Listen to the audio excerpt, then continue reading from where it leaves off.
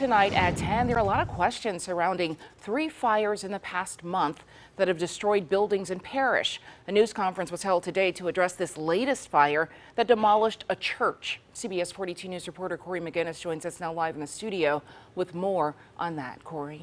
Yeah, sure. Good evening. Well, Pastor Bobby Shedd says that whoever is responsible for burning down the church hopes that they come forward, but doesn't understand why people have no respect for the Lord's house. Opened those doors and seen all that damage. It was heartbreaking.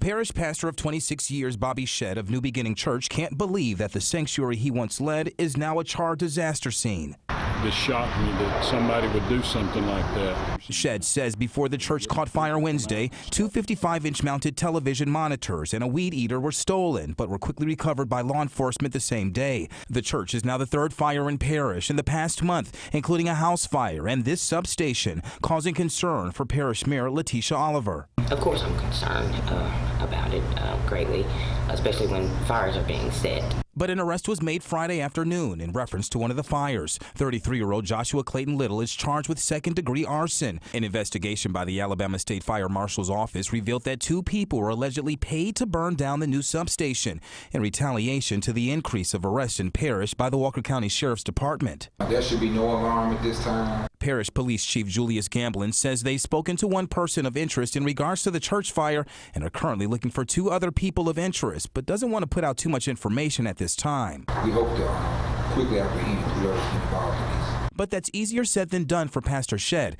who was just 3 payments away from paying off the mortgage at the church. It's devastating, and the only thing I can add is we need everybody praying for us. Mayor Letitia Oliver told Pastor Shedd that they can use the old high school gym for service until they rebuild. Service starts at 10 o'clock. Live in the studio tonight, Corey McGinnis, CBS 42 News, local coverage you can count on. Terrible, Corey, thanks.